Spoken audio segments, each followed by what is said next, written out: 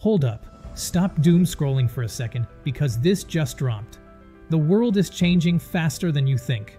According to the brand new Global Tipping Points report from the international research community, we're hitting the tipping points of several of Earth's critical systems. This means irreversible, massive risks for our society and economy. The scientists are warning that some tipping points may have already been crossed. For example, the thermal tipping point for coral reefs has been hit due to the worst bleaching on record. Plus, the massive ice sheets in Greenland and West Antarctica have been at risk since at least 1 degree Celsius of warming, locking in multi-meter sea level rise.